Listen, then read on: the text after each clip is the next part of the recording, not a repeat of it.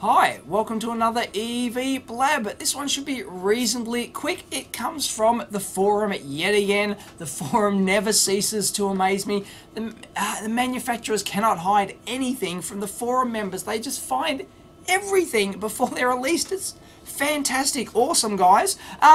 It turns out that Tektronix, it looks like they're releasing, I don't know when, but they're going to be releasing a new scope. It looks to be based on the AGO3000, which you've seen a lot of. It's called the AGO3000 series datasheet, and somebody on the eevBLAB forum, sorry I forget who it is, found the linked in the datasheet, or a pre-release draft datasheet to the new AGO3000 series. From what I can see in all the specs, it looks like it's basically exactly the same as an AGO3000 with one major difference, which we'll take a look at. Now, this isn't surprising because Agilent Keysight, never get used to Keysight.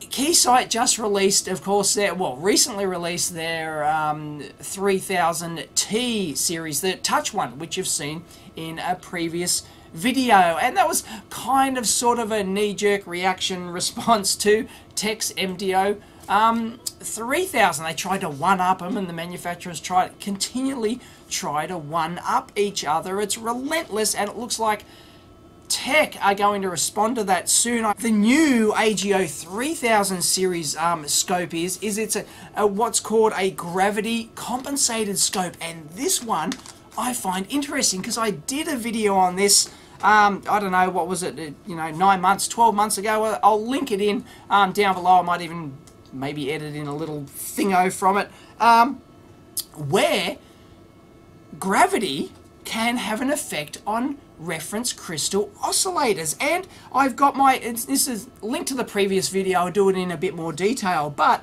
I've got my CSIRO rubidium frequency standard here, and I've got my Agilent frequency counter here. And what's it? Sorry, I can't see on the LCD. What's it displaying now? Okay, it's displaying 999. It's pretty close to the nominal 10 megahertz. Okay, but if or 998 or whatever it was, put the tilt in bail up like that, what do we get? We get 999. It actually changes when you tilt it, and it's going to change fairly drastically.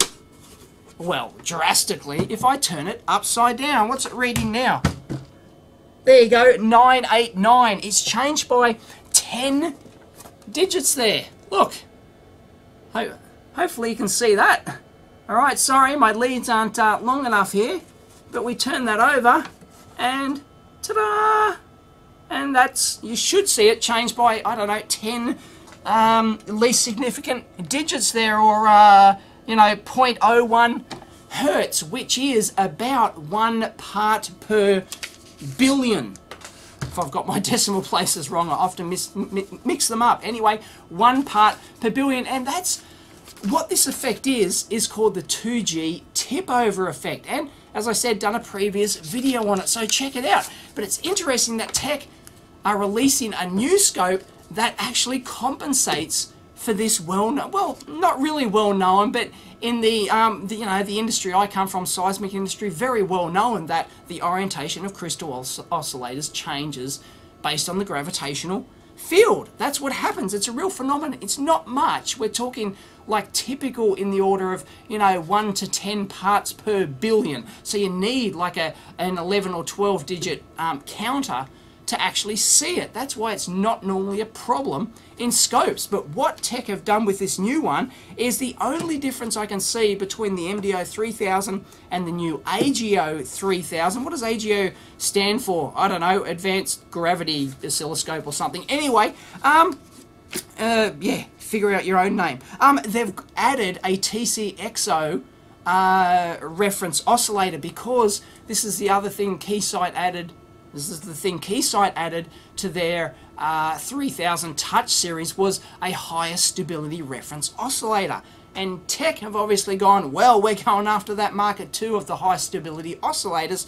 So they've not only whacked in a TCXO, which has, it's a real schmick one, 0.05 ppm, typical. Keysight went from like a 5-digit frequency counter to an 8-digit frequency counter Seems like the new Tek scope has a 12-digit frequency counter. Awesome. Everyone's one-upping themselves on the frequency counters. Fantastic. So, when you've got a 12-digit frequency counter like this, it matters. The orientation of the thing matters. Just doing the tilt-in bail like that matters. So, major applications for this, like airborne applications when, you're using a scope in a plane for military applications and stuff like that. The industry I come from, vibration is a big thing that can also affect your horizontal time base, which is derived from the internal reference in this thing. So it's all great to have a TC, temperature compensated crystal oscillator, in there, and a real precise one.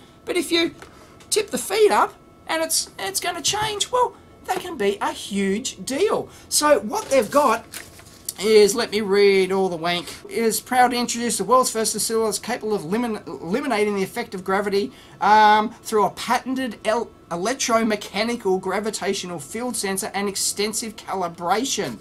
The gravitational field sensor detects the orientation of the scope's crystal, that's not rocket science, and then corrects for any errors. So they've obviously got some sort of lookup table which they program during the calibration. And it says that they have a 9-day factory calibration on this new AGO series scope, as opposed to a couple of hours which it takes them to calibrate the MDO3000. There you go. So unheard of levels of time-based precision, blah, blah, blah. So it's a gravity compensated oscilloscope. Awesome. And, well, I can see everyone trying to one-up themselves. Keysight will probably go, oh, crap, we have to now release a gravity compensated scope. Rigol will probably figure out a cheap way to introduce it in there, because you can probably use it with a, just a cheap MEMS accelerometer. You can probably do it with that. They're using some sort of electromechanical thing in this new scope. To go along with it, the specs here, which I'll link in, gravity compensation, 0.01 parts per billion. You know how I told you that it's typically going to change by 1 part per billion, or 10, 1 to 10 if you flip the scope or the frequency counter or your oscillator upside down. Well, they're claiming 0.01 parts per billion maximum for a plus minus 2.5 G range over a 5 to 500 hertz vibration. So there you go.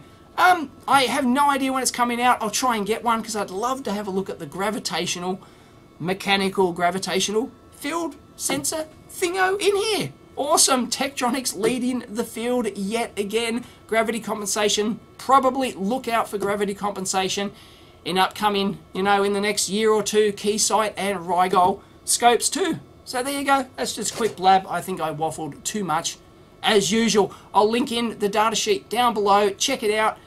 I'm rather excited by gravity compensated scopes. I want extra precision in my scopes. Tilt-in bail like that can affect your horizontal time base. No thanks. Give me gravity compensation. Anyway, I'll see if I can get one, and we'll do a teardown. Catch you next time.